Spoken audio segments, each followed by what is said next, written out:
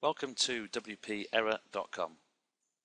In part 1 I showed you how to add Google Adsense into Wordpress themes via widgets, and in this part 2 I'm going to show you how to add Google Adsense directly into your theme files so that every time a page or post loads, your Google Adsense code loads and displays the ads on that page. So let's say I wanted to add a 336 by 280 square into every post that I publish on my WordPress site. I'd simply create the ad in my Google AdSense account and copy that. I would then log into my dashboard and go to Appearance and Editor. I'll then select the file that I want to add the code into. So in this case, I would simply look for single post. So there's one down here called single.php, single post, and click on that. And it loads up the single post template for me, and as you can see I've already got some AdSense code in this theme as it is.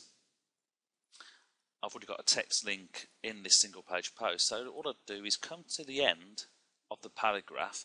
Every time I see an opening P, there must be a closing P somewhere after, so I can see that one there, and it simply stands for paragraph. So I'll start a new line and I'm just going to put in P align equals center.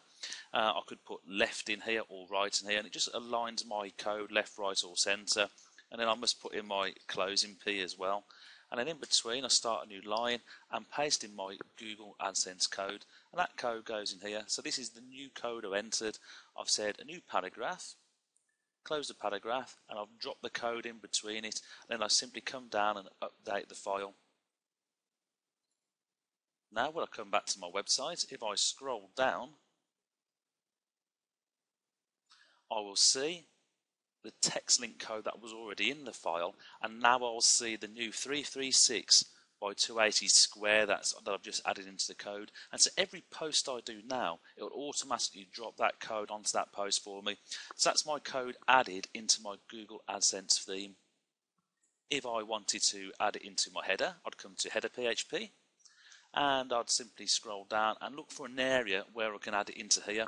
Now it's a bit of trial and error sometimes because each theme has different code, so it's just a matter of taking your AdSense code, wrapping it within the paragraph, so P align equals center or left or right, and a closing P.